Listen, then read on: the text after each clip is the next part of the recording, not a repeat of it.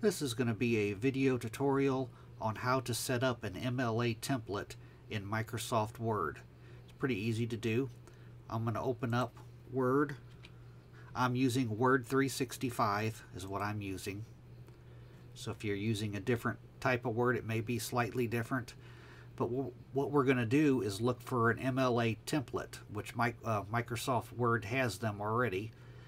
The way you'll find it, I have it right here, but that's because I've used it before, but it's probably not on yours. So what you'll do is you'll click More Templates, and then you'll search in this box here for MLA, enter, and the one I'll be using is the MLA style paper. I'll double click on this. Now the first thing you'll do, it's already set up in MLA format, and if you read this, it gives you all kinds of instructions on how to do things. It tells you how to set up a table if you need a table. It tells you how to add pictures. It tells you an awful lot of stuff. It has a works cited page already ready to go. Only thing I've seen on that is the works cited needs to be centered in the MLA format. Unless I'm mistaken, it needs to be centered. But anyways, I'm going to click on where it says your name, and I'm going to type my first and last name. Then I'm going to click where it says instructor's name. You got to click on it to where this gray rectangle appears.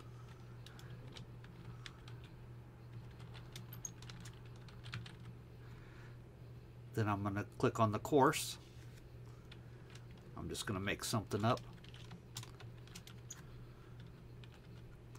Then I'm going to click on the date, and you want to start off with the date. Today is the 9th.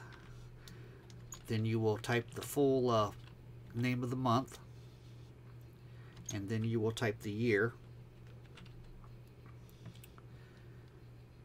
And then for the last name up here at the top, you want to have your last name and then a number. The way you do this, double click in the header area up here, double click, and that puts you in the header.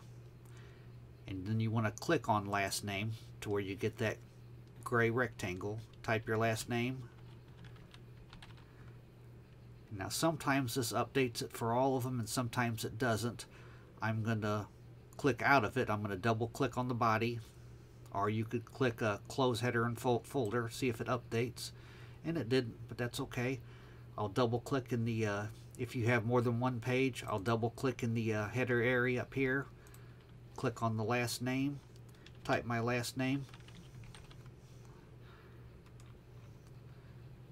then I will do it here. Well, it did update it now. It updated all of them now. Not sure why it didn't update that one at first, but anyways, I'm going to double click on the body to come out of the header. Now I'm going to add my title. I'm going to click on title, and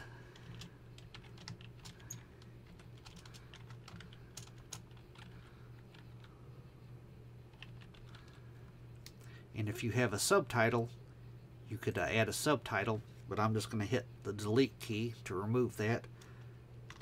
And I'm going to remove that little colon there. And now the only other thing I see it needs is this works cited move to the center. I'm going to center align that. And if there's anything like this stuff here, it's already set up and ready to go. All you would do is paste your content over it. And anything like this that you don't need, you would just simply, I'm going to hit the back arrow, backspace to remove it. I'm going to remove this too. You just simply remove what you don't need. But like I said, there's a lot of good information in here if you want to read it. I'm going to hit backspace again. So there's my content, and there's my works cited page.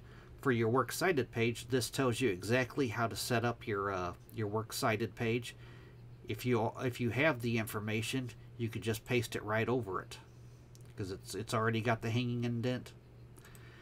But that's how you set up a MLA template in Microsoft Word. Thanks for watching.